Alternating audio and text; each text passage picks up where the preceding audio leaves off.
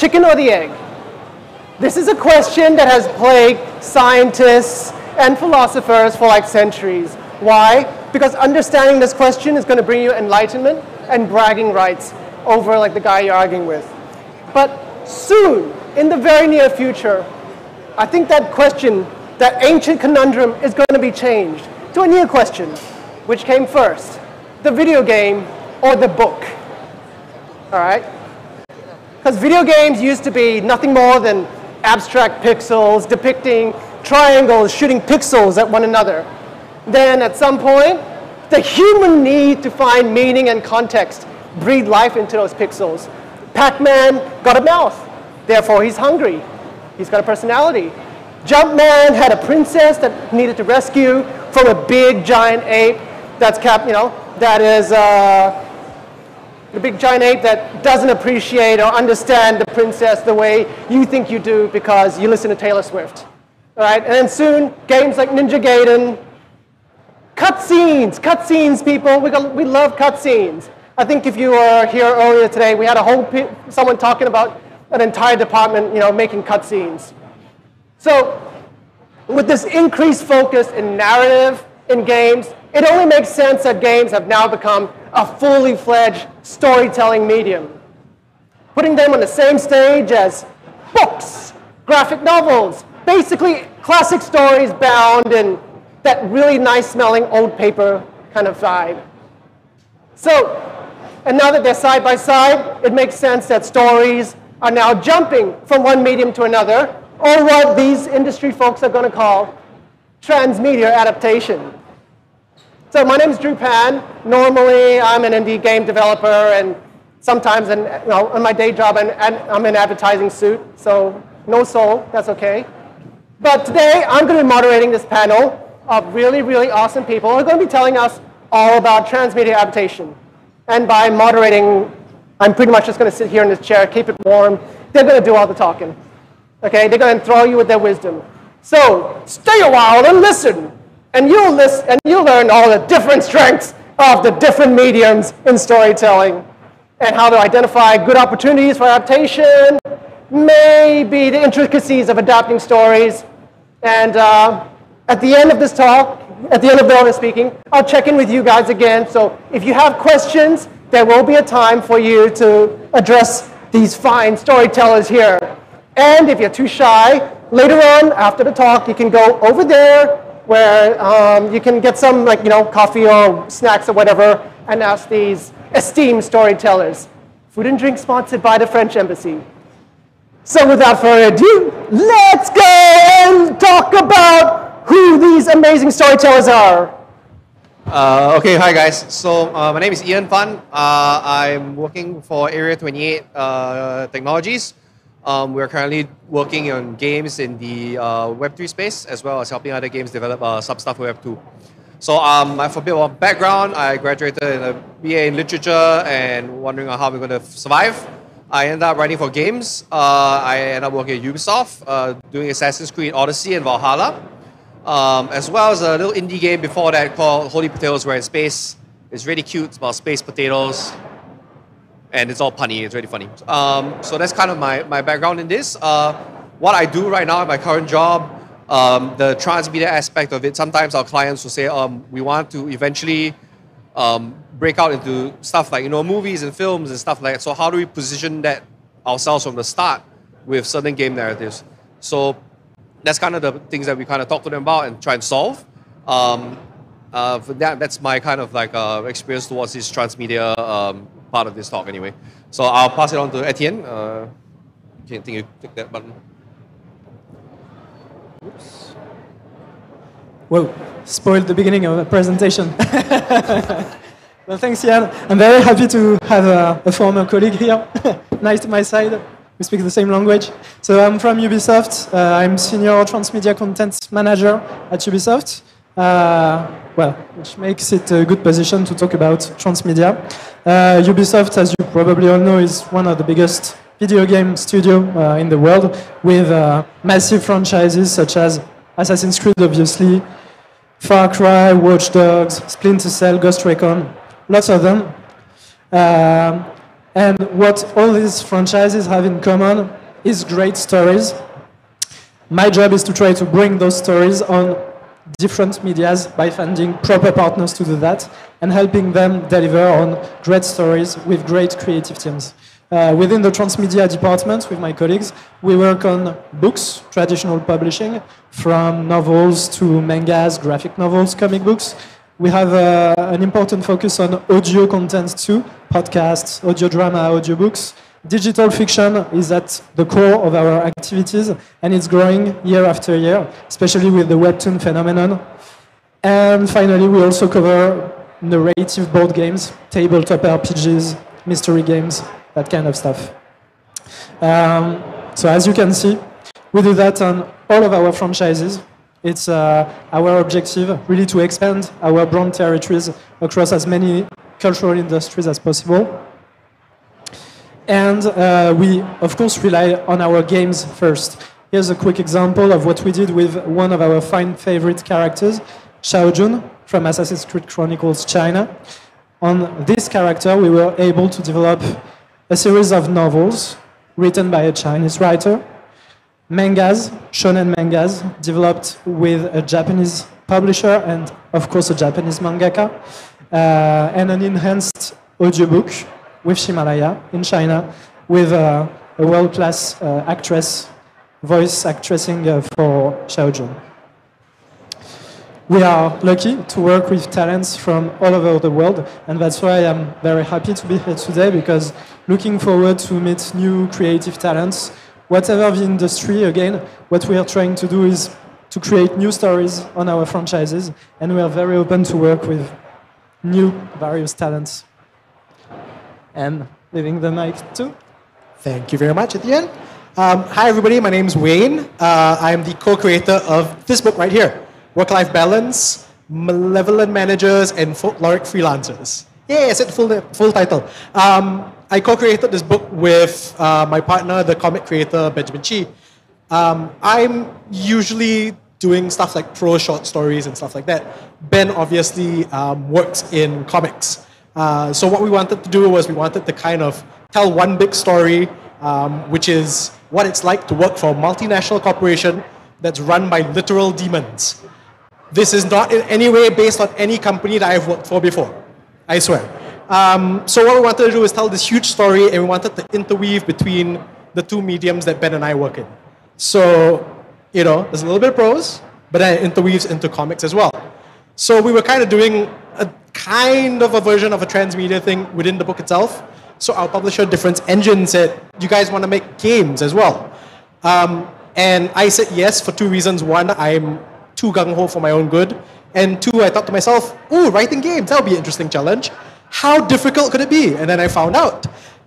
So we teamed up with the wonderful guys from Lionfish Studios at Imba Interactive, and we came up with the game Internal Damnation, Pick Your Hell.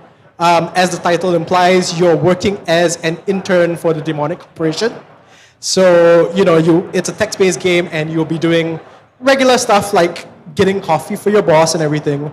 But while you're getting coffee for your boss, you're trying not to get eviscerated or killed by a stray fireball somewhere. Yeah, and, you know, I also was from advertising, Drew, so that's my call to action slide. Sybil? Thanks. Doesn't work. It does not move. No! It goes back. It goes back. I'm going back. Oh no! What is happening? Wait. Nope. Help! I am bad with technology. And I work in video games. Help? Oh, I can mime the slides. Hey! Yes, thanks. So I'm Sybil Colas. I'm a narrative designer and writer. My specialties are initially in video games, but I also work in transmedia. I am the middle guy. I'm the person that goes between video games and authors usually. I'm a freelancer. I don't have a set company. I started as a producer, and I've worked with quite a number of clients. I'm mostly a game and narrative designer, as in I focus on mechanics and the way to bring a narrative to a medium, whether interactive or not. I'm also a writer for science fiction, fantastic and fantasy, and a script doctor.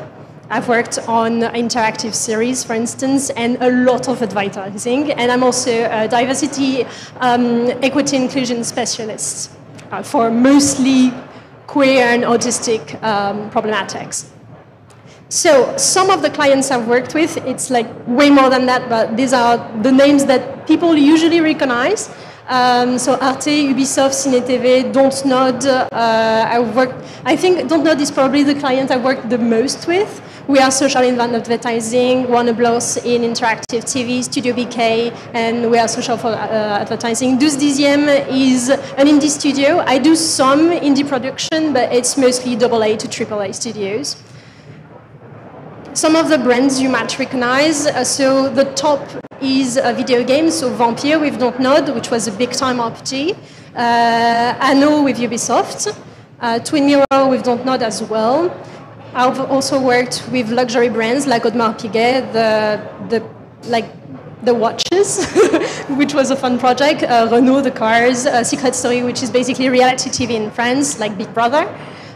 Shady Part of Me I put because it's a very small title, and I assume that most of you never heard of it. It's a French indie game, and I love it because I wrote it in 2 months. And don't do that, ever. Like, no. I basically had, like, I think 3 days to edit the whole thing. And Aya is a transmedia title, kind of in the way the processes were set up, in the way it was written. It's an advertising project initially, and it ended up as an entertainment center that is set to open in Dubai in this fall. So it's space that is 40,000 square feet for the entire space. It's going to be in the Mall of Water City. I've done several mall projects. I don't really know why, but it just so happens that I did. So it's usually spaces that will mix digital with writing, that is going to be both traditional prose and interactive storytelling in the way of narrative design for video games.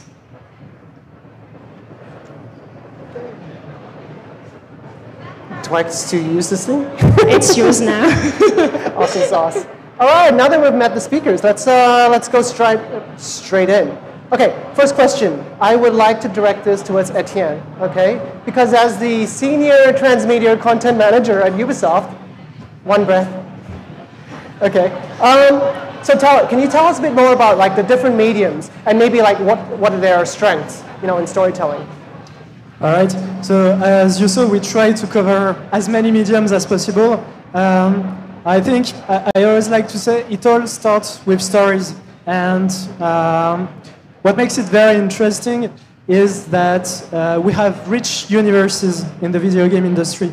Universes, especially at Ubisoft, with the open world, lots of characters, lots of potential for side stories, backstories, sequel. So video games, in what I do, open a world of opportunities for telling other stories on other mediums. And that's probably what makes it so easy to cover formats as different, again, as a manga series, which will require a lot of story to tell. A novel, which is also quite deep in terms of storytelling potential, but also shorter formats like a comic, for example. And that's only to talk about fiction, because we have also a whole range of non-fiction content, and somehow it builds upon those worlds too. So, yeah, video games is like a well in which we take creative material, we bring it to creators who are experts on their specific medium. We worked with worldwide famous novelists, illustrators, and that's what makes it so interesting, I guess. Okay, Sybil, because from a writer's perspective, all right, what are like the benefits, of both of these mediums, like what? From a writer's perspective, It really depends on what you'd like to do in terms of narration, because you can find something in novels that is going to be very linear and directive for the user, the reader, so to say. But in different formats, specifically video games, you have a creation of empathy that is so much deeper than you can have in books. It really also depends on the users, because some user will play a video game but they are not used to the medium and they won't like understand the codes of it.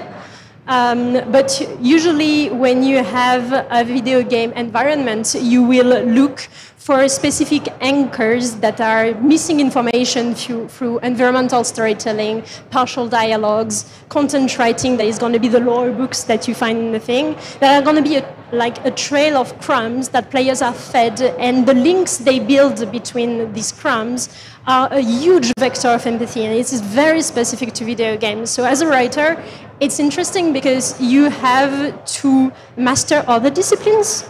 So to say, you have to learn about art, you have to learn about sound. The ecosystem of video games is not just mechanics and like the cutscenes. What's really interesting is what happens in between. So you have to learn about all things system, all things that is art, and not just visuals. Sound is like extremely important. And writing about sound is like a huge challenge, but so satisfying. It's not something you can do in books. You can have that in series, in movies as well, but it's a different kind of language because music is not treated in the same linear, fixed in time way. So you have that whole wide array of tools that you can use that are so new and so powerful. Does that like make it more difficult? Yep. You know? Do you sometimes want to tell a more linear story? Oh, I burn out. Okay. But it's so fun. It's really so fun. So I think we've all had experiences where we looked at something and we're like, there's no way I can tell a story with all of that. Just give me a slice and I will focus on that slice and it's fine. Like I will give you a vertical. Like that's all I can do now. So usually it's teams. It's rare on like at least a AA game that you're alone. It's kind of the myth of the author in video games that does not really exist in the reality of the industry. You have to have minions, or to be the minion of someone, or to be a team of minions with no overload. But yeah, it's a struggle, but a fun one. It's a good one. Like the satisfaction of having a narration that is actually understood that by the players is everlasting. If you look at titles like we were discussing Disco Elysium, or titles that are fundamentally narrative, like the Telltales game, for instance, there are titles that are very dear to the players and are so fundamental, even to us as creators, as an industry, they leave an impact on you that is going to be seen through all of your future creations. I think to kind of go off that point, we're talking about, as a reader or whatever, you're a passive audience, you're entirely passive. You sit there, and you just absorb what's happened. So, for example, I mean, there's this like psychological experiment, right? Like if every time you press a button, someone dies, right? So if you're watching a movie and a character presses a button, all right, well, yeah, you press the button, right? I don't feel bad. But then if I give you a controller, and now I say, press X, you suddenly feel a whole different range of emotions. They go like, oh man, what do I do, right? And you have maybe you have a choice, maybe you don't have a choice. Even if you don't have a choice, then some people argue, then why have the choice? I say, no, because I want you to feel things, right? So, and I think this is only achievable in the medium that is games. There's no other medium that you can achieve with that. So, yeah, just to go off that point. Yeah, the agency of it. Yeah, I don't know. I think we're all geeks here, right? So I think a lot of us would have played Dungeons and Dragons at some point. I remember being like a dungeon master and just like, guys, just do what I want you to do. That's not the story. I guess that's also what makes transmedia adaptation very interesting. If you come from games, which gives player this agency, then a transmedia product gives you the specific vision of an artist about that game with his own set of ethics, for example, or the very own personal themes that resonate with them, whereas video games have the agency and are the product of a collective creative process. So, it also gives you a different perspective on the universe. That's something quite rich, I think. I think another... Oh, sorry. No, my big takeaway was we're supposed to have minions? I didn't get any minions. It does happen, yes, you do have minions. That you just started, it's going to come. It's going to come. Okay, that explains so much. Sorry. I kind of forgot what I was going to say, Sorry. but it'll come back to me. Okay. Wayne, so you went from writing a graphic novel, and suddenly they said, "Hey, make an interactive game out of it." Tell us more about that, because I think you said it was a little bit kind of like you felt like you're biting a bit more than you can chew, and things got anxiety kicked in. Yeah, so that was fun. When Difference Engine actually approached me about writing the game, that really was my initial instinct, was like, oh, this is going to be an interesting challenge, because I've worked in prose, I've worked in comics, I've worked in film, and I worked in even like audio podcasts. So I'm always kind of interested to see how your story works in specific mediums and how you can play to those medium strengths. And I assumed it was going to be a similar enough challenge where, yeah, every medium is going to be different and you have to play to those strengths, but storytelling is essentially storytelling. While storytelling is essentially storytelling even in games, the challenge for writing games, and this is just a text-based game no less, but the challenge for writing games was so much more than I could predict, so much more than I could imagine. I sit here and I look like I was frightened. It was really fun. It was a bit stressful for somebody who's never written games before. And I was like, oh, okay, I can go there, but I can go, oh no, I've got so many different paths now. It was interesting, and it was, I think, for somebody who's so used to a very linear story, it was incredibly fun for me. I can say that now because I've written the game already, so I'm like, yeah, retrospect and everything. But looking back on it now, it's definitely something that for somebody who's never written games before, it's something I want to keep doing. It's something I want to try again and again and again, because it's so vastly different from anything else I've written before, and so fun. Can you share any did you do anything to prep? Because you said you're going from one medium, which is completely linear, to branching stories and player agency. Well, playing games was a bit of a prep, but that's a bit of a cop-out. No, because I figured there was going to be enough branching narratives out here, that what I did was I made sure that, okay, I have enough. I think the program I used was Twine or Twinery or something like that. And so I made sure that I had enough program. I see a lot of nodding going around me. Yeah, we nod. It's great, isn't it? That was a massive help. So I had that to keep myself sane and look at it and go, okay, I see the big picture and all that. I think we were discussing this a little bit earlier during lunch as well, where one thing that really took me by surprise was when you go off into these different branches, for a linear story, it's very easy to keep track of the character or the player's motivations, but with games, you have to think about, okay, this is who the character is, this is who you're playing as, but how would they react to these very different situations? It's no longer linear. Their motivations don't change, but how do they change based on the choices they make as well?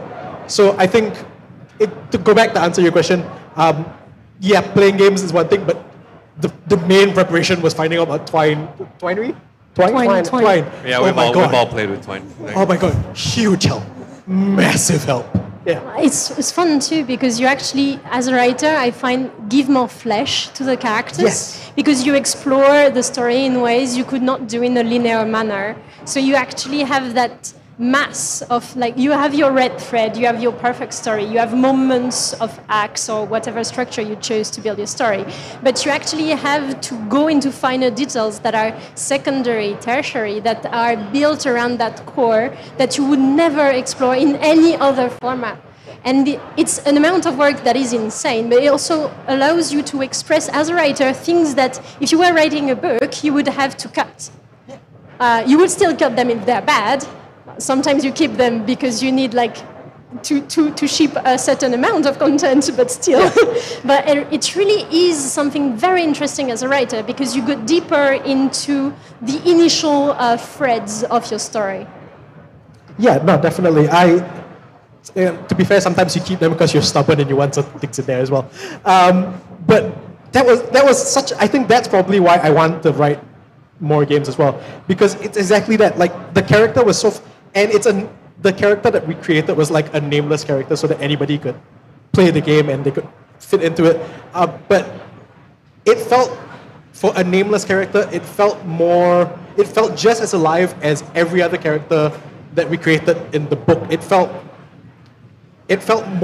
just as full as every character we created in the book, which was definitely something I didn't expect as well.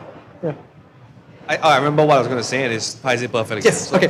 When we worked on Assassin's Creed, we were told that there's player choice, but so is the player role playing as the character means I get to do whatever I want, and the answer was no. So we were told to play within the confines of the constructed character. This character probably wouldn't, give money to help someone for some reason, right? One reason or another. But so we had to decide that, okay, the options and the choices had to be polar opposites, but still within the realm of possibility of what this character would do, which is a far cry from, like creating a avatar in WoW and doing whatever I want. Yeah. So like having a nameless character, you identify with it more because it's you, but sometimes when we had, in Assassin's Creed, we have a named character who has like kin and all that stuff, then the changes come a bit different, the writing comes a bit different. Another thing to talk about when we talked about, all these points where it's perfect, where the tension, and then you're playing an open world game and you're going to go and fight the last boss, like, oh, sheep side quest. And you're like, and you can't control the player, so how do you maintain that kind of emotional state? You have to keep in mind the emotional state of the player, where they at, what they're going to do. Is the sheep quest fine? Should we cut it for now while you're in this? There's a lot more going into that story. So when you think about bringing that into like a film or something, it's easy. You cut the sheep quest, right? So like we needed to pick out what is the story you're actually trying to tell, or the things that's very about, like with all Disco Elysium, it's about the world, because there's so many ways to consume that story.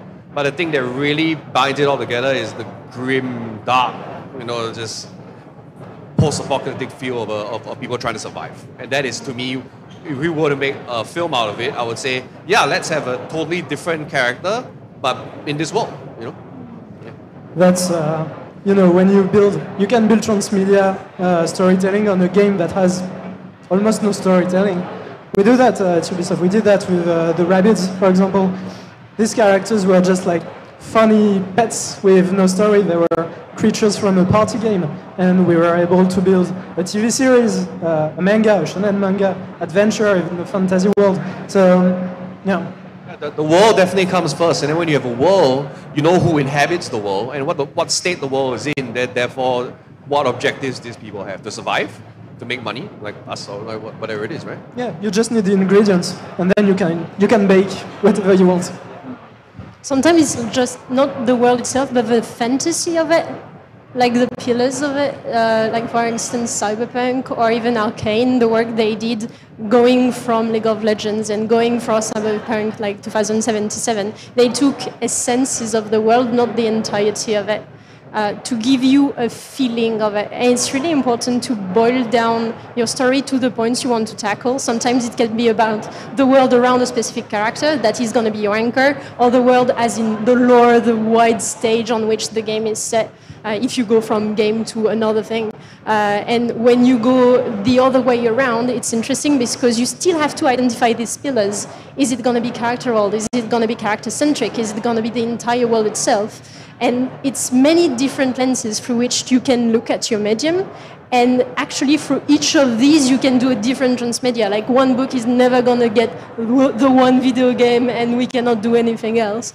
Different genres, different stories. And it's really interesting because every time you touch the matter with these different tools, you will have something extremely varied in terms of results, extremely challenging in terms of writing, because the more you build these things, and I think you're very aware of it, that it becomes a monster that you have to keep track of. And it's, no, I could not do your job.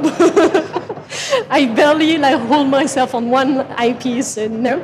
But it's insane in the way you build these tentacle monsters of lore and character and authorial intent. Because even if it's many writers working on it, there is still that vision of an author wanting to build something specific in these worlds. And it's really that kind of matter that we're touching upon with the very notion of transmedia, I believe. it's really a balanced act to give agency to the writer who's, I don't know, writing the Assassin's Creed young adult novel, because there's this set of pillars, as you just said, for the brand, but there are also the constraints that are essential to the medium and to the audience we are addressing. Because I think one point that we haven't really addressed yet is also that of the audience. When you touch upon transmedia, it allows you to reach to sometimes a different audience in terms of age range, for example. Again, we developed young adult content based on Assassin's Creed, which is quite a violent game, quite a mature game at first. So that's something that transmedia allows you to do, and it can be a challenge for the writers, for sure, definitely. And so finding the perfect agency between respect for the original world, use of its pillars, its ingredients, but also freedom of writing is sometimes challenging. But at the end of the day, I think the objective needs to be to produce an enticing content for the audience that you target specifically with that medium. It can also have something to do with culture. For example, we develop lots of I'm again talking about Assassin's Creed because it's our biggest franchise in terms of transmedia, but we develop lots of original Chinese content because we know that it is important in literature, for example, for Chinese readers to be able to culturally relate to the content. So in order for us to achieve that, we work a lot and very closely with Chinese novelists, for example. So it's really a matter of having your audience in mind and give the writer the proper agency. Quite a challenge, true. I think that they've come in a long way, right? Like 10 years ago, if you say that, oh, your favorite video game is going to come a movie, you're like, oh God, no. Like, the Warcraft movie sucked. No, it did not. Come on. I played WoW for 15 years, guys. It was terrible. It wasn't that bad. And you have like, okay, we won't mention some movies, but like, there's just a bunch of other movies where you go like, what is this? And it's because when you pitch the thing and Hollywood goes like, we know best, we know how to make films, let us write it. But they have no idea who they're writing for, you know? And then now it's better. You look at Arcade, they just won an Emmy, a well-deserved Emmy. And the team was they're like, these are the core tenets of what we need to do. It's the relation of these two characters who are focusing on. These are the worlds. You can have little tidbits of information of other countries that are gonna come out in the future and thing. And as someone who used to love League, but you hate playing the game after a while, but you still want to be involved in lore, right? I think that's the main reason why Transmedia exists. Because, for example, games like Pokemon, maybe you just don't like the game, but you kind of like the anime as a kid, right? Or you didn't get to play the game. Or you like League, but you load in the game of League and you die in 30 seconds, and then people call you trash. And how can I enjoy it? But I love the characters, I want to do it, and this is the best way to do it. And I think it's come a long way, and I think the past decade, in them realizing that, you know what, I think the people who write the game actually know how to write stories. Yeah. That's the fact that it's working better and better has probably something to do also with the fact that the producing teams of the games are much more sensitive to transmedia today. And what we try to do, at least at Ubisoft, is to think of transmedia as something really collaborative. And along the writing process, we involve the narrative teams from the games, for example, or for some big brands, we have dedicated transmedia teams helping us really coordinate the development of the graphic novels, for example, with the creative director from that game, with the narrative writer of that specific mission in which that specific character exists. So I think it's really, the success of it really depends on the collaborative process behind it. And it's not always easy because you have to coordinate industries which have different timings, different working cultures. So not always easy, but that's why in-betweeners, just like you and I, are there. Different processes as well. I think you're the one who suffered the most from it. But it's like, it's not just a matter of developers learning about books or any other medium, or the author of a linear medium having to learn about video games. You both have to really know how it's done. You cannot just give a script to a video game developer and hope for it to come out all right, because then you're going to see the mechanics and it's either just going to be, I'm clicking through text. I'm having fun. This is nice. Or it's going to become something widely different from everything you imagined. Is the thing you talked about, like play games, you said it was a joke, but please do be like, have some kind of agency as well as an author. No, it's just not about player agency, it's about author agency as well, to play games, to understand your medium, or watch playthroughs if you're like very bad with your thumbs. And it goes the other way also for developers. I see too many video games developers who do not read, do not watch movie. Like, oh my God, people, please. Okay. We're going to get into this. Okay, we're definitely going to go to the executional part.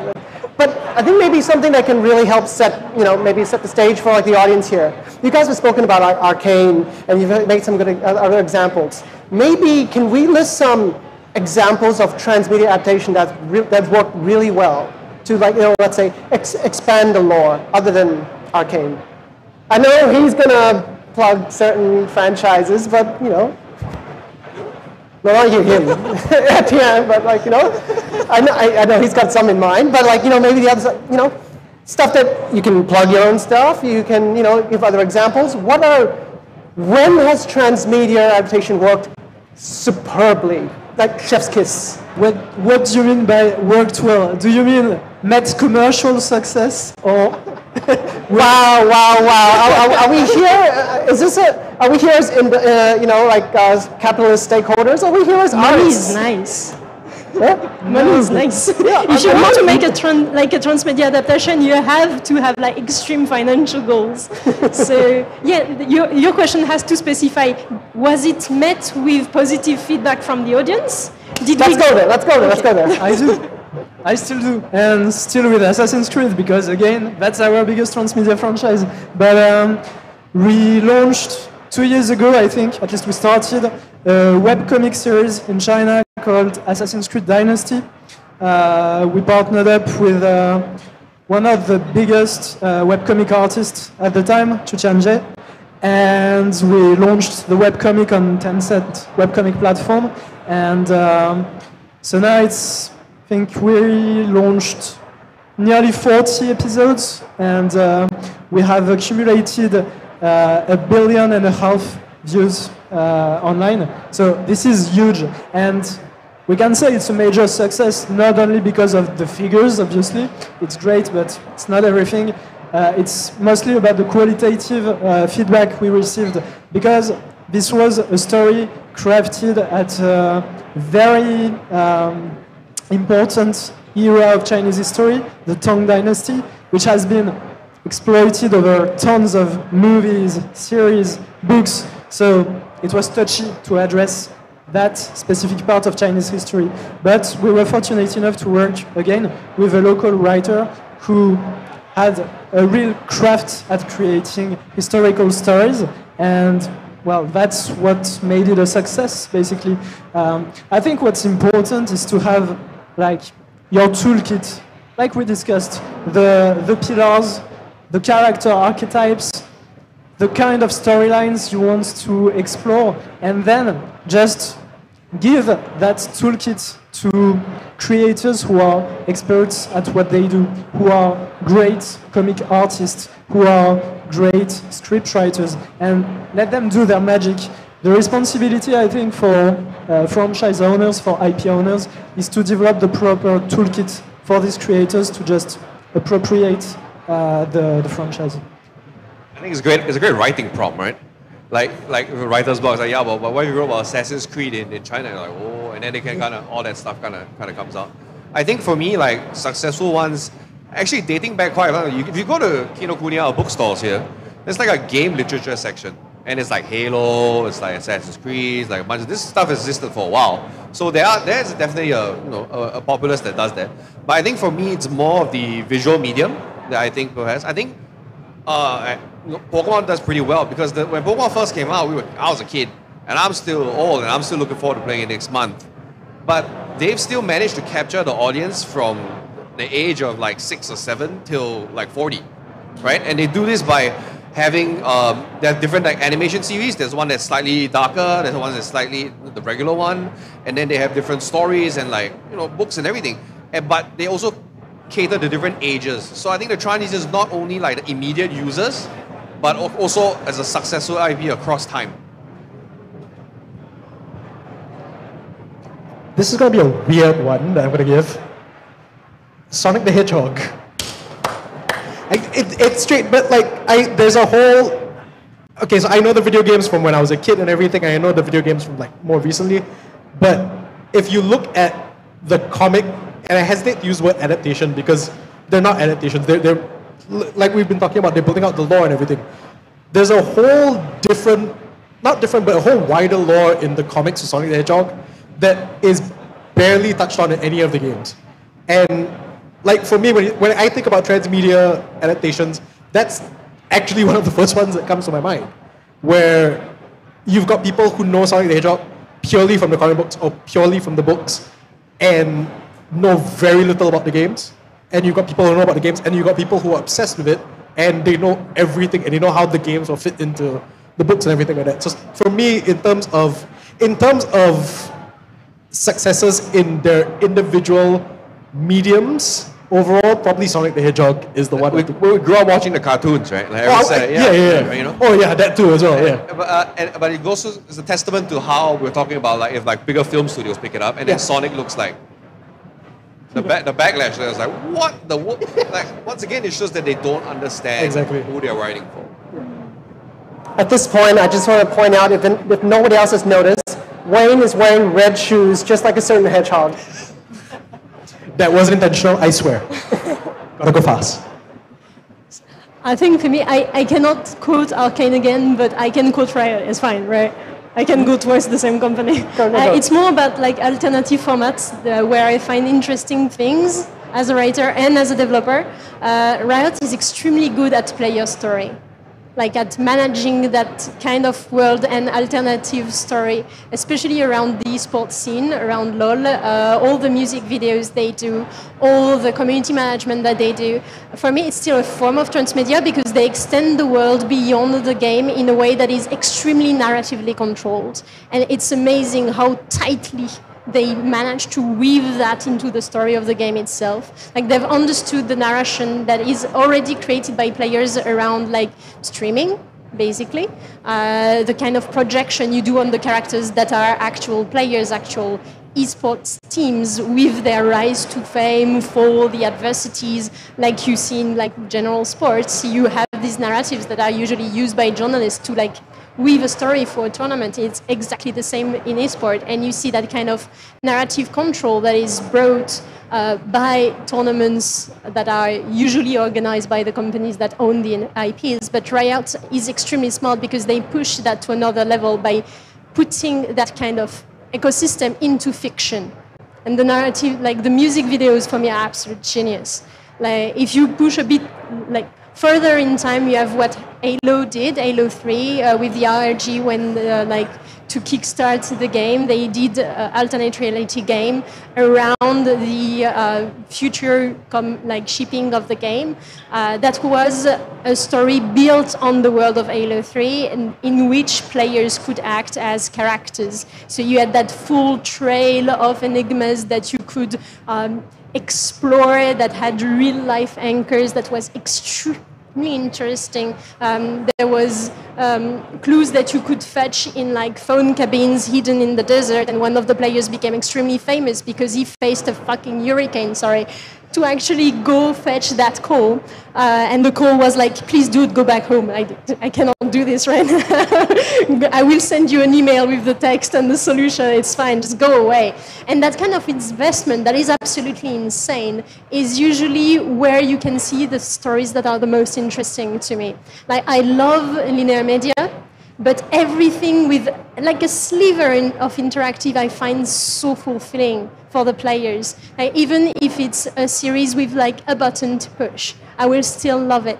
Like everything that Netflix has done on Motorswatch was extremely interesting because it's still it's in infancy stage, let's say. There are many things that we can criticize in the format, but it doesn't understand that logic of media storytelling and like pushing a world a bit beyond what it can be. And it's not just like I take a full IP and I put it into a whole other different medium and it's something entirely different. No, it's taking it and making it, morphing it into something that is more. I love it. Yeah, talking about like just pressing buttons and those walking experience games, like the Stanley Parable is awesome. You know, you just walk around and follow a guy's voice and you choose not to follow and it adapts and you're like, wow, I want to watch a movie about this, but how would that work? You know? And I think that would be something for the writer to figure out. My wonderful mentor says the writer will figure something out. And we eventually do. A bit closer to your mouth. Sorry? Hold the mic a bit closer to your mouth. Oh, sorry. Okay. All right. Okay. We've been talking about, you guys have mentioned stuff about how transmedia adaptation allows, like these franchises stories to reach larger audiences and all that. Maybe we can go, into that a bit more. What are the other benefits, and reasons why, more studios should go in this, in this direction and attempt transmedia adaptations? Well, I think one of the major benefits is for the audience, like your fans. And that's what drives you to create transmedia content when you're a franchise owner. It's just to give more content to your fans, basically. More content that gives them something different. The goal in the end is always to enrich their experience. Again, that's what I said earlier. It gives you, when you rely on a writer, on an illustrator, it gives you a specific point of view on a franchise, on a universe, and then transmedia allows you to give that diversity of perspectives on the characters to your audience. Of course, it also can serve very simple purposes, such as filling the narrative gaps that you weren't able to fill in the game. A prequel on a fan-favorite character is always something interesting to create. A sequel to a story that won't happen in a game is also something interesting. So for the fans, I guess that's it. And that's the kind of the ultimate goal. It allows you also sometimes to reach new audiences that are not necessarily players themselves. An example in our catalog at Ubisoft is the audio series that we produced with Audible on Tom Clancy's The Division. We read a lot in the qualitative feedbacks that we had on that audio series that people just listened to it because it was a Tom Clancy project, not because it was a Division project. And so we had a lot of non-players listening to that audio series.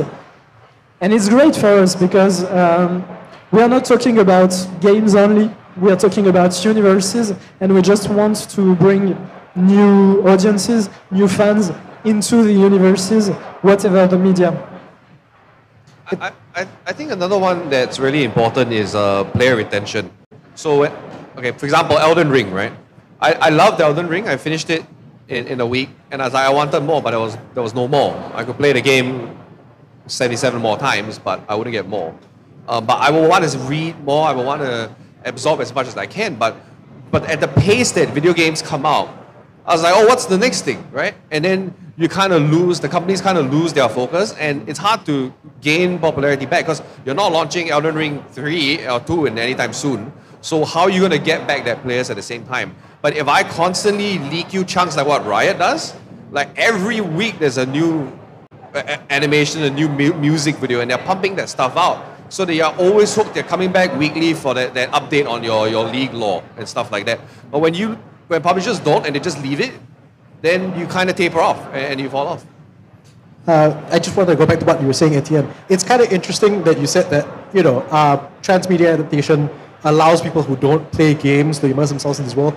We were almost thinking kind of the other way around for our book as well, because I mean, it's a weird little duck where it's prose and it's comics and it's like going in here and in there. And, some people might be like, whoa, that's new.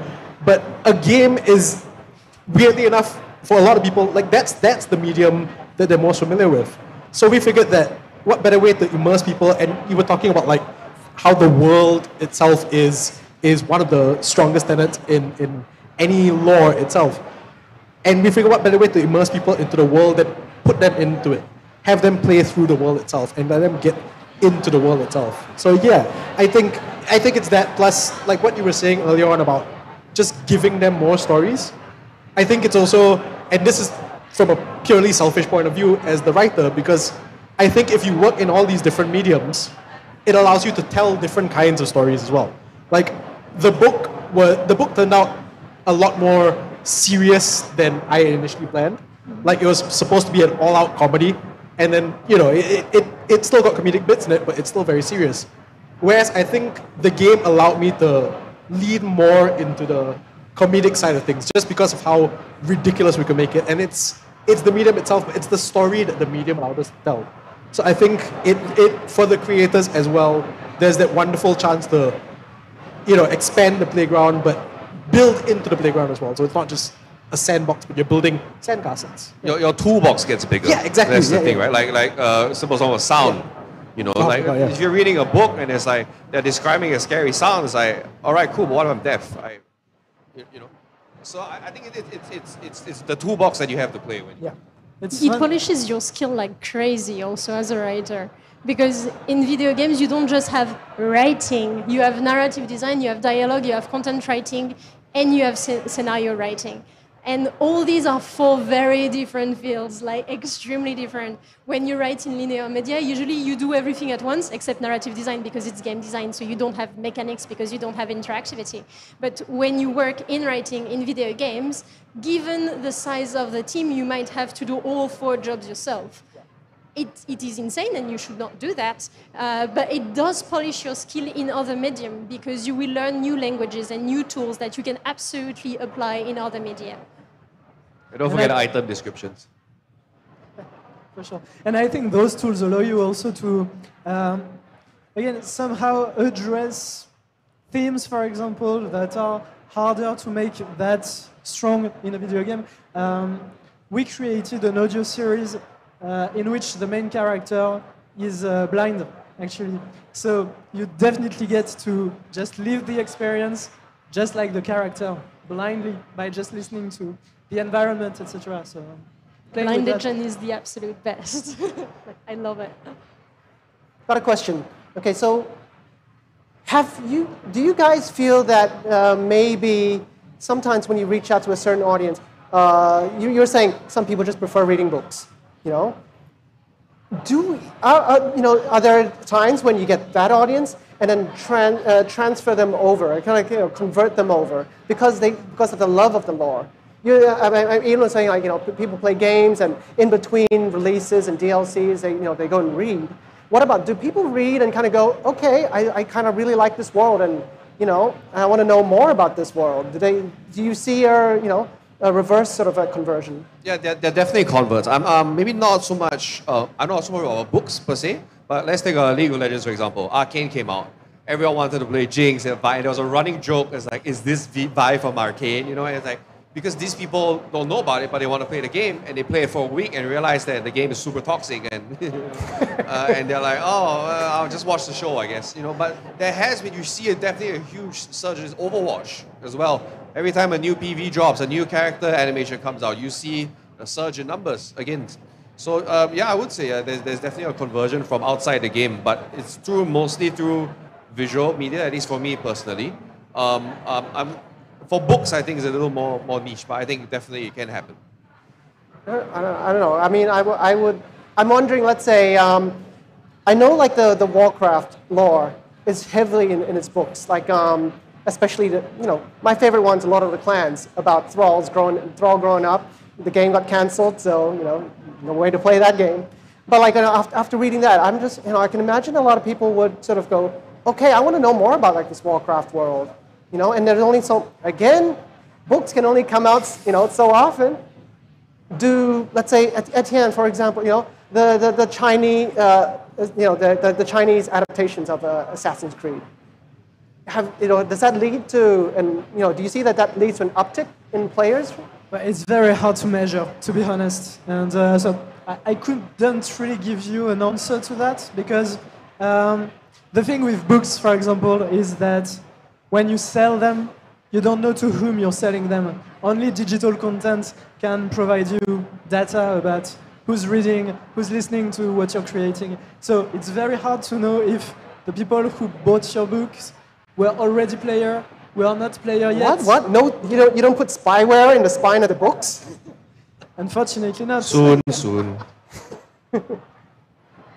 I'm actually kind of curious, Etienne. Like when, and maybe the rest of you guys can answer this.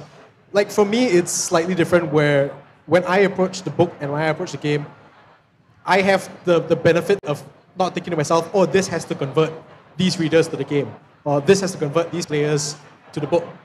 Like when creators are working on, expansions of the lore in Assassin's Creed books and everything, do they have to keep that in the back of their mind? Like, if somebody new is coming into this, we want them to go to the game? Definitely not. Never. Okay. Like for me, the guiding principle in any transmedia endeavor that we have is to produce the best content possible in this specific format. And I think that's what you said earlier about movies. It's not like you have a big Hollywood movie producer telling you, hey, I know how to make a movie. Yeah, you have to just craft the best possible book, for example, with an author that is expert in this craft.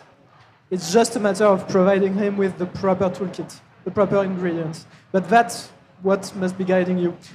For me, transmedia, it's not an extended marketing strategy. Of course, retention is an added benefit, but it must not guide you in the creative process. I think the suits will always have their metrics, right? That's what we're talking about here. But I think at the end of the day, you are still giving content for the players who want more. So it is still for them, and for them, they still want the best content they want to consume. It can't be, oh, we're trying to convert someone, we're telling you some basic lore story that you've already heard, right? We don't want that. I had a question. No, I remember now. Okay, you guys have been talking about setting up pillars and finding the best and the best of the best in respective mediums and all that. So in an ideal pipeline, if someone wants to go into this, how do they set it up? What tips, what guidelines can you give them to not screw it up? There is no ideal pipeline. It depends on the IP, it depends on the creator, it depends on the medium, it depends on the team, it depends on the rights holder, it depends on the money. Mm-hmm. The money is a huge parameter. Because I think Ubisoft has the power in terms of money, I do believe, to afford the loss on transmedia creations. But if you have a smaller IP, usually it's not something that you can bear as a smaller time studio. So you will invest more on the processes than the people, sadly. So you will lose in creative and writing quality for sure. But you can try to have a return on investment that is more satisfying and won't cause a crash and burn.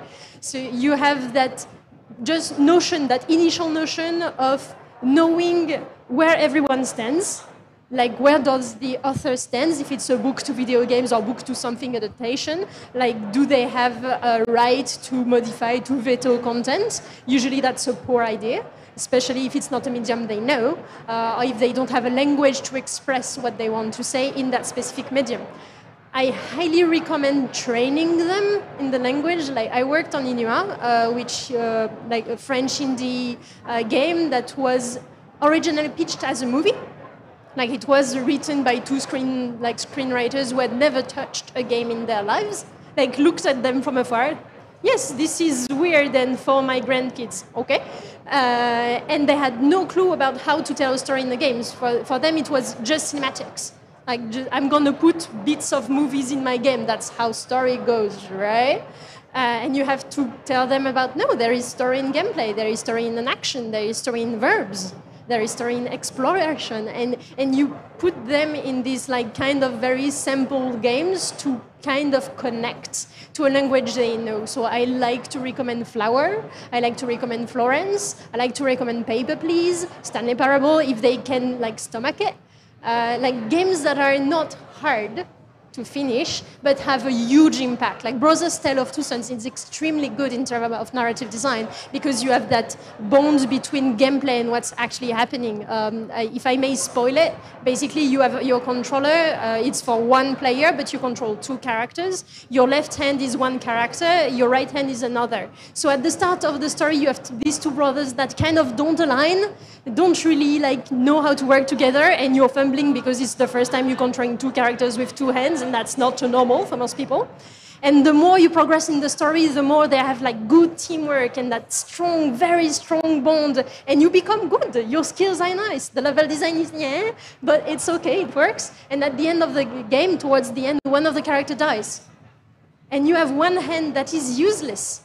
Entirely useless, like on your keyboard or on your gamepad, does not do anything until the end of the game when you have this lonely, like younger brother just facing the initial challenge you saw at the first of the game, and this time you can use both hands, but you're still alone, and you feel that rush of like feeling like your big brother is there. And it's something that can only be achieved through interactivity and that kind of mastery of ergonomy and what actual interactive gameplay through hardware or software can do. So you have to share that language with them. And for the developers as well, they have to read books, they have to understand context, they have to understand subtext, they have to understand the topic of metaphor, how you bring the theme inside the thing.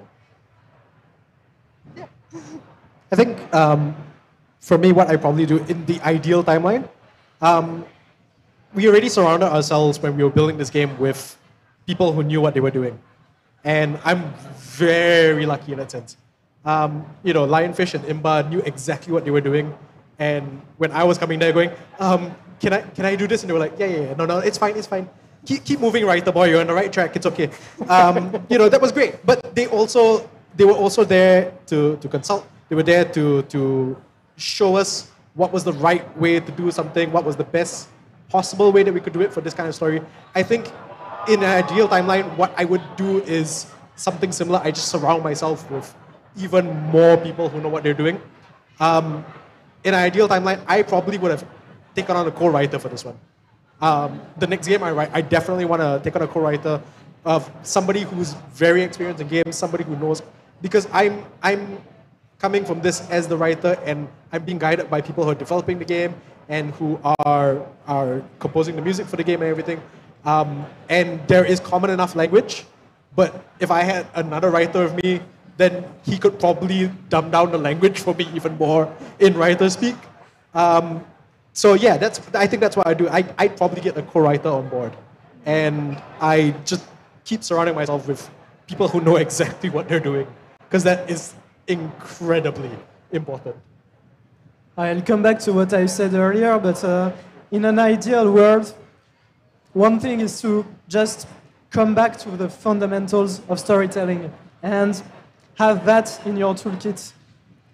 If you create a character, whether it is originated in a book to get into a video game or the other way around, create the character with his backstory, with his motivations, with his internal conflicts, with where you want him to land at the end of the trip.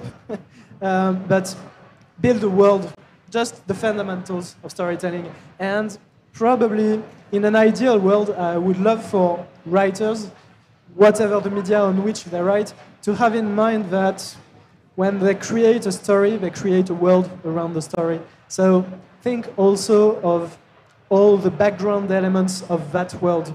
And if one writer that is at the core of the project has all that in his or her mind, or rather in writing, because it's always good to have the tools in writing, just work on it. That's what any transmedia project works easily, and that's what will allow you to deliver on something that can be good. I think for me, like personally, I've heard a lot of people kind of pitch people say that, oh, I want to create this game and we'll make it an IP. I was like, all right, stop right there. Like, what makes you think that it's going to be popular enough to warrant, like a TV show or something like that? Like, why? You don't worry about that. Like what Etienne said, like if it's good, people want more, and then you realize there's something good in your hands. And if they don't want it, maybe try another IP. Like it's like the quickest way, right? It's like a kind of like a VC way where you try 10 pitches, and whichever sticks, you do it. And I'm not sure about how people are familiar are with the NFT world. They have like all these like characters, and they say, oh, we're going to do lore, and we're going to do like stuff from there. I was like, what lore? You don't have story yet. You know, how are you going to do it? Who is your audience? The people who bought it, but they're there for investment, right? It's different. So when people come with me saying that, oh, I want to do an IP, as I think that's going about it wrong. For me, building the world is most important. The world allows you the fantasy.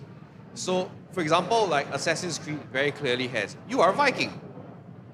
I'm down, you know? But when you don't have that, when somebody explains this really cool story and it's packed, it's like, all right, so where's the game? What's the fantasy? What do I do, you know? And then you kind of lose what it is. So I think a very strong fantasy combined with a very deeply created world.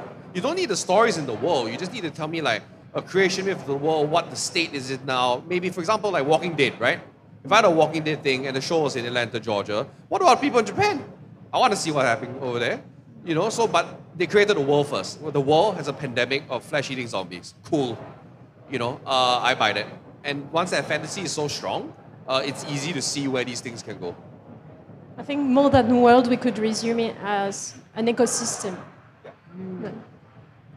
You guys keep talking about worlds, you know, worlds with characters and does that mean certain genres of games or like, let's say, books adapt better than others? Like, would Pac-Man not adapt well because it doesn't have a world? I know there was the Adam Sandler movie, but let's not good sir. Have you seen any intermission from the Pac-Man extended world? There is a story, there is a world. The ghosts are actually like sheets over people. Clyde is not a real ghost? Yes, no. Okay, but okay. Other genres of games. Because okay, you guys have mentioned so far League of Legends, Assassin's Creed, okay, Cyberpunk. Cyberpunk, Walking Dead. Sonic the Hedgehog. Halo. But like, you know, I'm zooming in on something that Ian said just now, where like, you know, sometimes, you know, just don't go there. Are there genres that people should know? You know, if you're trying to pitch an IP and try to build, you know, around this, maybe not, you know. I think you can. I mean, stories are everywhere and in every form. I mean, our own very lives are narratives of the events that happened to us in the past. So, you know, I think you can create stories from anything as long as you have something that is consistent, something that relies on pillars, a tone, an initial event, if you're set in a real world, zombies. You can build story from anything. What makes it successful is it's rather that, you know, the real problem. It's not can you do it, it's how do you do it. And in order to perform, to deliver on that, again, work with crafted writers, crafted illustrators, work with people who have that mindset of building a world out of a set of initial constraints. As long as you don't indulge in like self-fantasies, I want this specific IP in this specific genre. If it's a mismatch, it's not going to be something you can force. You have to understand the IP and see what could work for it. I would say a good example is Angry Birds, right? I don't think when they made Angry Birds, it's like, there's lore, guys. You know, like I really don't think it was, I think I could be wrong. But look where it's gone, right? The game got popular. They're like, hey, put like these birds, let's make up stuff. But you already have the characters, you can build around it. So you don't necessarily need a world first, but you don't know what's gonna explode, like Flappy Bird. I mean, I won't be surprised if there's like lore for Flappy Bird at this point. But it's what people are drawn to. Maybe they're related to the struggles of trying to flap and stay afloat. You know, maybe that's their thing. But there's stories everywhere, like Etienne says. So it doesn't need, the game that came out doesn't necessarily have to have a story that drove it, but it can be something like modern art that's like something that's extrapolated to me or to my own understanding of the world. Yeah, I think genres basically, what they do is they distill down what the world is to a very simple idea. But I don't think genres should define like, oh, this particular genre works in this particular medium. Worlds are worlds. It's like what everybody else has been saying. It's if the richness of the world is what's important, not what the world looks like. You know, you can get just as much richness in a dystopian sci-fi as you could in sword and sorcery fantasy. you can get just as much richness in, like you were saying, like everyday life. You know, a slight twist on everyday life. That's a world in and of itself. I think genres themselves are good to kind of get a quick idea about it, but they don't define what the worlds themselves can be. And actually, I think transmedia allows you to navigate across genres too. Again, what we did with the rabbits, it's comedic creatures, basically, but we built an adventure shonen in a medieval fantasy world. So, you know, that's also something that transmedia is also kind of a lab to experiment things around genres, around audiences. Okay, I'm going to ask you guys one more question before we open up like the floor to the audience, okay? As new mediums rise, let's say like video games, for example, other mediums sometimes fall and fall popularity, okay? This might be the dumbest question asked in this entire convention, but I'm going to be the one asking it, okay? Is transmedia adaptation a way to ensure your story's survivability? Is it something along the lines of fish developing lungs and legs? I think it's more an evolution based on not survivability because I'm afraid that my medium is going to die, but I want it to have more retention over time. Not your medium might die, but your story. So if your story exists across several mediums, then... Yes, as in you being afraid that it would like fade away if the medium it's based on would disappear. If your story existed only in one medium, and that medium faded, your story fades with it, right? But if your story exists in several mediums... I disagree with if the medium fades, the story fades as well. Because, for instance, interactive fiction is something that is kind of on the down low. It's not as big as it was in the 80s and 90s. But stories that have been told in that medium are still alive in terms of lore and the way players make it live. So it's more a way of extending the life of an IP rather than preventing it from dying. We have a huge issue in video games of like safekeeping of IPs, especially like in retro platforms. And that is an immense problem that is very specific to video games because we do have works of museums on every single other medium. Video games are still a bit near, and we are losing licenses every day, and that's terrifying. But it's not a problem of the medium itself. It's more because we are extremely technologically dependent. Mm-hmm. So it's not about the loss of the story, more about of the loss of the technology, I think. Yeah, I think it's not so much the preservation of your story. I think it's the preservation of your stories. So it's like what Sybil was saying, where it's you're preserving the worlds by taking them from, say, books and then bringing them into video games, or from video games into books, into movies, or whatever it is. And ideally, all of these are different stories. You're not trying to do a direct adaptation of a book into a video game, because what works in a book might not necessarily work in a video game. What works in a video game might not necessarily work in a book. You're telling different stories, and we keep going back to the words lore and worlds, but I think that's what transmedia is. It's not so much the preservation, I guess, but the expansion of those worlds, of that lore. And yeah, I think that's what it is, more the stories than any one particular story. But I think if preservation is your goal, then you're going in the wrong direction. Because, again, as I said earlier, what you want to do is just create content that is meaningful, create content that is good per se, that has an interest. So it's not a matter of just expanding and preserving your brand. It's a matter of bringing value, in the media that you are exploring at the moment. So that should be the utmost goal in transmedia creation. Just bring value to that media. I'm going to go on a bit of a philosophical tangent here on like an additional kind of a transmedia thing. For me, when we tell stories, all writers subliminally have a message that they want to share, right? For me, it's like stuff, you're not alone or stuff like that. And your stories are not, you die twice, right? Once when you die and once when your name is last spoken.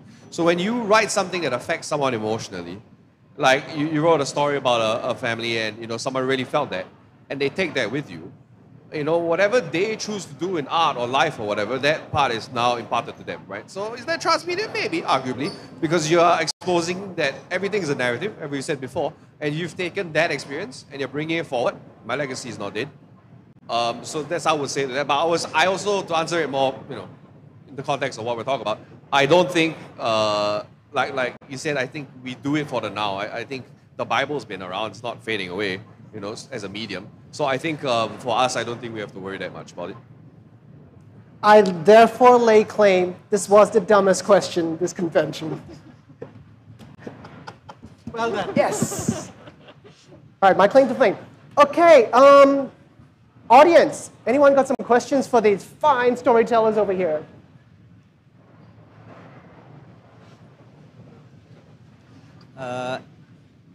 Thank you for taking the question. I've written the question down. Just a minute. Sorry, I think you need to speak up a little. Yeah, I have a question about adapting stories from one medium to another. Are stories made in a certain medium easier to be transferred to adapted to other mediums? Such as, for example, there's a huge misconception maybe, is adapting stories from movies to games easier than adapting games to movies? Or is it irrelevant? The original medium is irrelevant to the story, to transferring the movie story?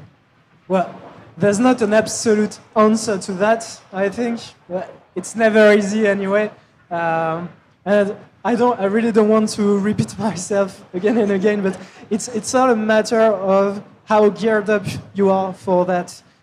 Did you have in mind that in your initial media, you were creating a world that would then be brought onto another media or not? That's what will make it easy. And I guess that's why some adaptations are not that successful. I think sometimes also you watch a movie and you go like, this would make a really good game.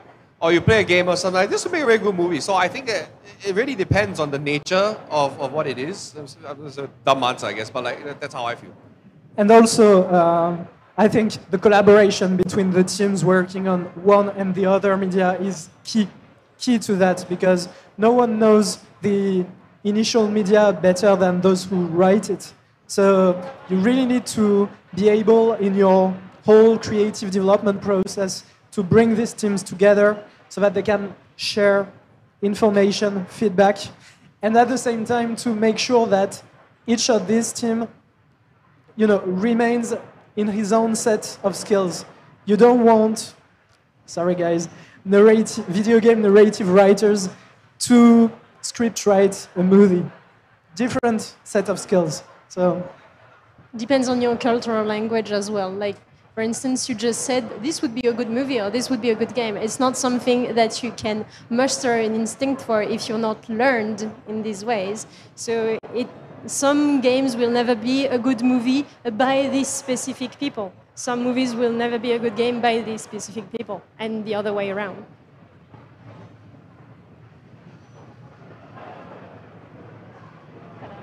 Anybody else have a question?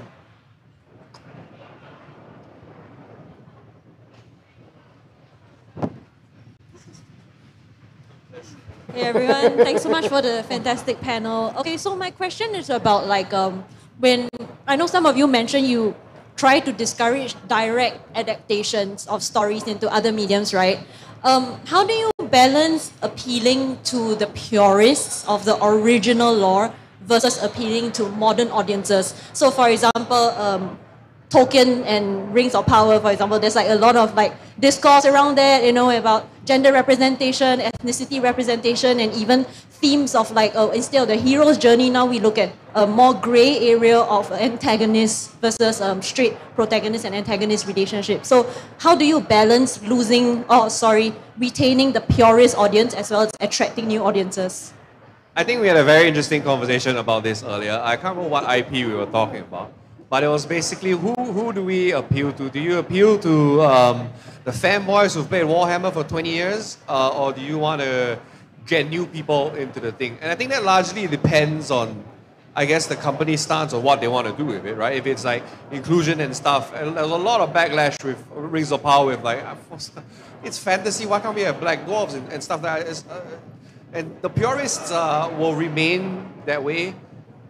They are a set number, but you can get infinitely more by reaching out, especially in this generation. So I would say, in this case, the Rings of Power, I think casting their net wider, because they're going to make more of these shows, is what they'll do. But we also, like Etienne also talked about, like when you create like transmedia stuff like Assassin's Creed stuff, you're creating the best content for the people who love it and want to consume it. So I don't think there's a clear-cut answer of who you really pander to, but it really depends on the intent. The holy grail, of course, is to appeal to both audience, fans and newcomers. But to be successful, I think, is to stick with the pillars of your franchise at first. When you take the Rings of Power, well, the pillars, the skin color of the characters, definitely not a pillar in a Tolkien universe, So whatever, there will always be a very vocal minority criticizing what you do anyway. So also something that is important when you are developing content over years and releasing it over years, you get lots of feedback. Well, don't listen too much to the vocal majority. Rather pay attention to what the silent minority is not expressing by words, but just by buying what you create. So I tag on to that. So having worked on a couple of Assassin's Creeds, you look at Reddit, and they will go, this is not one Assassin's Creed we used to play, and it still sold very well. So, Yeah, I think just to repeat what Etienne has been saying, and because you've been repeating it so many times, you poor man. No, but like it's exactly like what he was saying, where it's the story is the most important thing. It might be different for other writers, I'm not sure, but I can't think about, if let's say I was working on like, a massive project or anything, I can't think about what every single fan is going to say about what I write, because that would just cripple me. What you want to do is you want to tell the best possible story. You're probably not going to get some new fans. You probably might not get some of the fanboys or some of the purists. But if your story is good, then it's going to touch somebody. If your story is good, it's going to affect somebody. And I think that's the main goal. When you get down to it, when you're telling these stories, whatever medium you're telling them, what you want to do is get that emotional response from your audience, from your players, from your readers. I think that's more important than trying to figure out the demographics specifically. Basically, you have three types of transmedia adaptation. You have A to A, B to B. It's basically I take the original material and I do the exact same carbon copy, like The Last of Us, for instance. The series that is coming is like carbon copy. That is going to attract mostly the core audience and is a way to extend it. Like, I want you to discover something that is in the game that I assume you won't be discovering because you won't be playing the game. Then you have extended ecosystems that are, like, based on what we've said so far, the best kinds, because you're using storytelling tools that didn't exist in the original IP. And it's the entire point to tell something different with new tools, because if you try to adapt a video game strictly into a movie, you're going to lose stuff, because there were things that were told by the mechanics. And if you try to tell the same movie, like the same story, you can't, because you don't have these tools anymore. And then you have the bad, which is basically Avatar, The Last Airbender. We take the series and you make a bad movie because you didn't understand what was working originally in the initial material. Avatar is extremely hard to adapt because it is perfect in its own storytelling mastery. And the movie was is that a movie really, or is that like what are you talking about? a statement? No I don't want to talk about it. I don't want to talk about it. Sorry. You can talk about the other Avatar movie. Avatar 2 coming out in December. Please watch it in the cinemas. And on the 28th, there is the thing at Gardens Bay also. Yeah, that too. It's going to be amazing. But that's my day job. Anywho. The gentleman behind Gwen, you had a question too?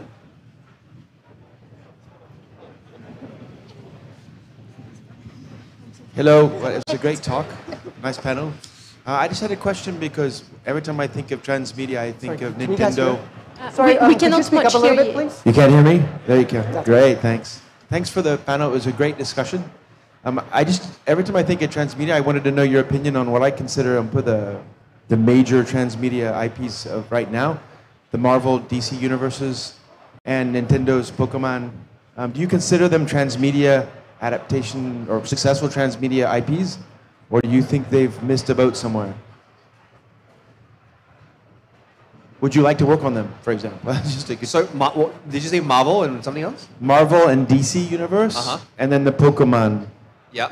Nintendo, basically all Nintendo's. And sorry, I couldn't hear the last bit of the question. Oh, I was just curious, do you consider them to be transmedia successfully adapted universes? Oh, I personally would. I think so, because even though they're still in games or still in movies, I think, but they're going to different target audiences, right? Like the new Marvel Snap game came out. You know, that's for a group of people who play card games and nerds. That's still a nice, big pie of them. But I still think that because they're doing all these movies, they're having these high-profile Hollywood actors and everything in it, they are appealing to different audiences within the ecosystem within the same medium. And I think that still is, to me at least, it's still transmedia. Yeah. Can I take this one? I think it's really interesting because he's singled out. You said DC, right? Like, you said DC or Marvel? Marvel and DC. Marvel and Both, DC. right. But like DC, like from comics, it went to Injustice, the games, and from Injustice, the solid story in Injustice, then went back to a comic series based on the game, right? Which kind of is that cyclical. It's a healthy cycle. Like when you discover new storytelling means in set ecosystems, you will discover like new things that just users like and that you can refund for an even more extended ecosystem. And that's very healthy and so hard to do. And they have brands that are strong enough to do things very surprising sometimes too. You've probably seen the webtoon they did about the Wayne family, which is completely like a slice of life comedy, not really your typical Batman story. Well, it is so good. I love it. It's very funny. So nice. And maybe they are not specifically DC. They are not maybe the best at managing like an extended universe like Marvel, for example. They are not so much into low consistency. They are really into diversification of storytelling means, and that's quite successful, I think. Yeah, I think it's transmedia, but it's a slightly different version of transmedia where it's not building out this one particular lore. Like the lore of, say, the MCU and the lore of the comics are very similar, and tonally they might impact each other. Thematically they might impact each other, but they're kind of their own separate thing while kind of complementing each other. So yeah, I think it's transmedia, but just a slightly different version of transmedia in that sense. I mean, they have their own multiverse thing, right? There's Yeah, exactly. Even then, there's like more versions that appeal to more different people, right? Yeah. So again, yeah. It clearly started as something that was for the fans and then expanded to a new audience that is the Marvel and DC movie goers and the Marvel and DC video games player, even though Marvel is a bit more reduced and like the Batman series really has had a lasting impact in the industry. We have an audience that is the people who go see each new Marvel movie because it's just what we do now.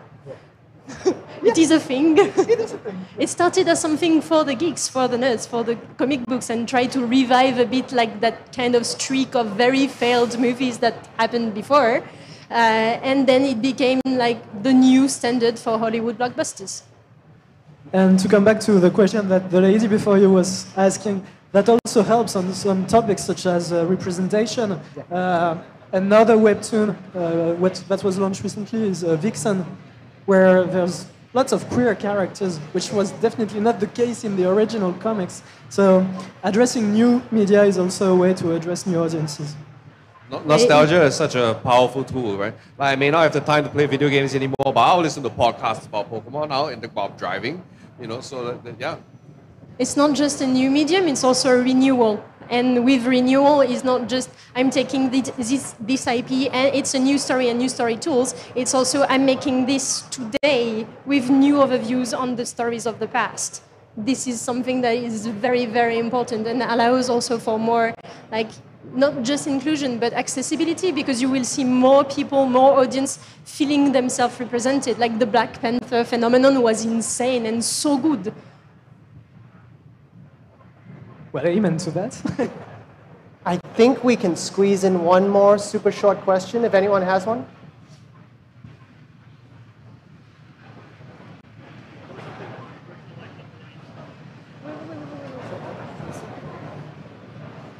What about something that's controversial like The Boys? Something as controversial as The Boys. I think, is that what you said? Yeah. What do you mean? Is that acceptable or?